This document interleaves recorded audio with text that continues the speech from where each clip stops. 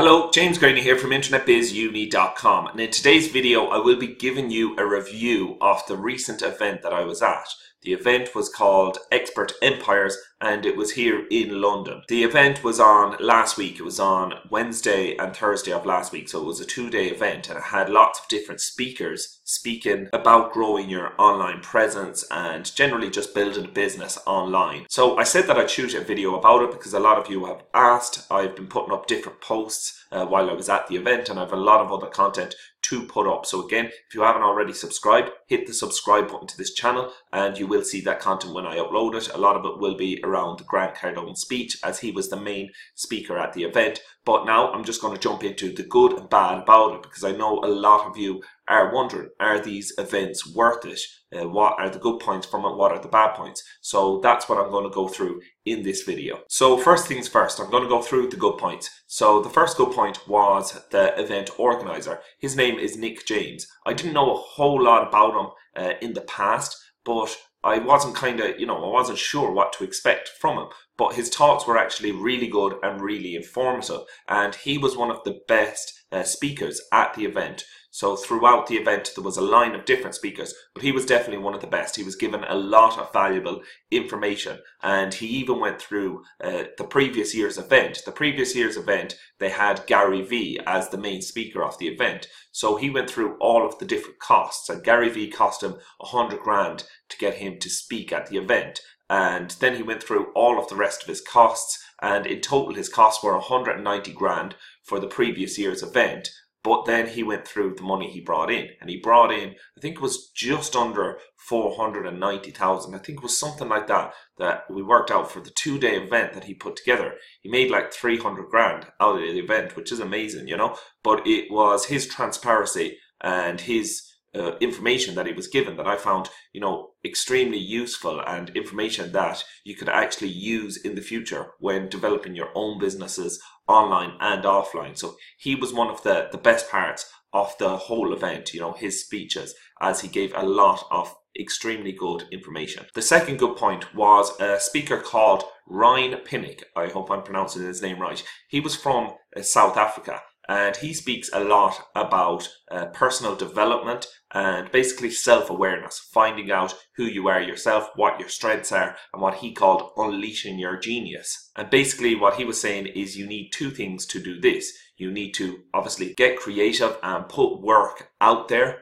and then get an audience to view your work. And doing this over a long period of time will allow you to find what he was calling your genius. But all in all, his speech was just really good. It was a great mix between entertainment and informative value, and that's why I really liked his talk. I, again, didn't know anything about him before the event, but he's definitely a person that I'm going following online in the future, just to see more of the content that he puts out, because I think he got the balance perfect between entertainment and actually informative value. The third thing that I found good about the event was just in general watching how the event was organized, how it was monetized, and just taking what I thought were the good and bad points about that. And that's kind of what I'm putting into this video, is the good and bad points, so that you can see. But it was in general seeing that firsthand for myself and seeing how I would do it differently if I was to do it. And again, it's not saying, I would run a way better event, or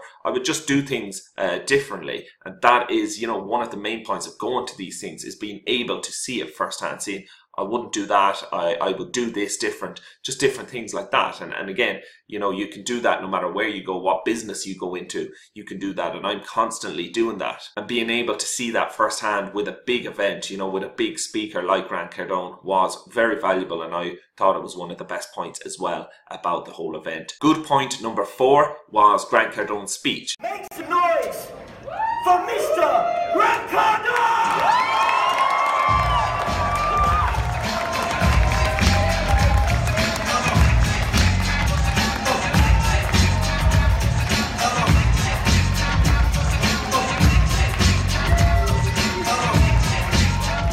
Again, if you kind of go to these events to simply just get value, get information, it's very difficult, because a lot of the speakers are there nearly as entertainment. And that is what I found with Grant Cardone's speech. I found that it was more of entertainment than it was actually pure value. There was big hype around it. He was talking a lot about money and how he likes to spend loads of money on, random things, how he spent 9 grand on his hotel room the night before and different things like that. So it was a lot of entertainment with not a whole lot of value, but I really did enjoy it. I enjoyed the way he was speaking, the way he was, talking about himself personally and how he likes to spend money and give money to this and that. And I have been watching Grant Cardone for a while online now, so it was good to actually see him in person, see the entertainment that he gives when he gives a talk.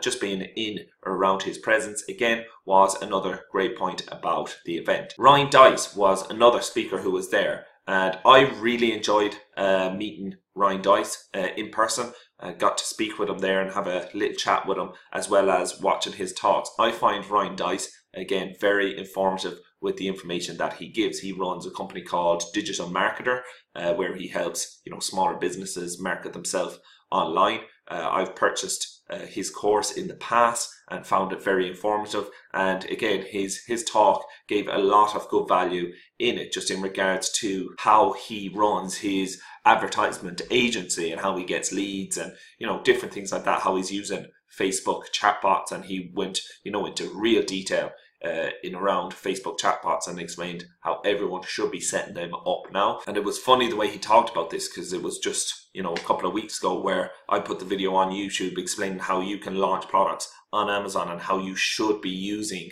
Facebook chatbots to do this. And again, I will link up that video down in the description. So if you are selling products on Amazon, you definitely should be starting to use chatbots, simply because the open rates from messages that you send through chatbots are like 95%, comparing with like 30% for email. So it's a lot easier way to get your message out there. Now, again, this won't always be the case, and Ryan Dice kind of confirmed that. He said, now is the open period with chatbots. Of course, the engagement will go down over time as more and more people start using them, but now is the time that you can really land grab with them. So I'll link up that video so that you can check that video out for yourself on YouTube. But finally, the best part about it all, and I always say this no matter what events you go to, is the people that you meet at the events. That is hands down the best part of the events, the people that you network with. And there's just such a volume of people, like at these large events, there's so many people that go to them. This one had 800 people at it.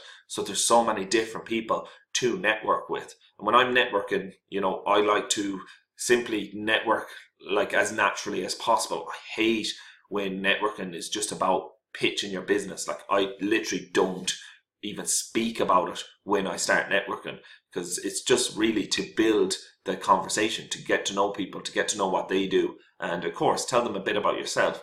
But if you go into networking and you just start pitching, it doesn't work. And this happened a couple of times. I spoke with social media experts, and as soon as they found out what type of business I was in, they were trying to get my business. And it just doesn't come across well when you first meet someone. So if you are going to these events and you do plan to network, just keep that in mind, that you don't have to be pitching people on your services. It's simply to get the initial contact with them. And I made a few initial contacts. Again, nothing amazing. I'm not one of these people who can go around and meet all 800 people at the event. I'm definitely not like that, but I did meet 4 or 5 people that I found really interesting, learned a few bits from, and maybe we'll speak with them again in the future. As well as this, there was 2 people over from Ireland. One of them is a friend of mine from home, and he was there with his business partner. They're building a really cool business back home in Ireland, so it was really great to meet up with them and spend the 2 days with them at the event. So that's it. Great. They're all the good points, and there was a lot of good points. I really do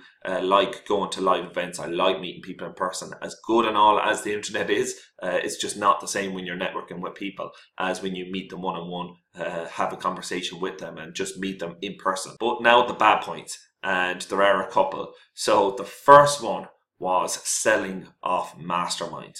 Like, most speakers that were speaking there were pitching towards getting you to join their masterminds. And I checked out the prices on a few of these masterminds as they were talking about them, and some of them was as much as 25 grand a year to join the mastermind. And again, I'm all for masterminds and connecting with people that are in the same business as you, but I just thought that a lot of their speeches was just simply created to direct you towards going to purchase their mastermind. And this I felt was a bit sleazy with a couple of the talkers. And again, I'm not painting them all with it, but there was a lot of the speakers that were just simply having their speech, given very little value, but everything was directed towards getting you to sign up for their mastermind. And I even said it to my friend who was sitting beside me at the event. I said, like, it's no wonder that Gary Vee is so popular in this space now. When you actually look at this, like, so many speakers,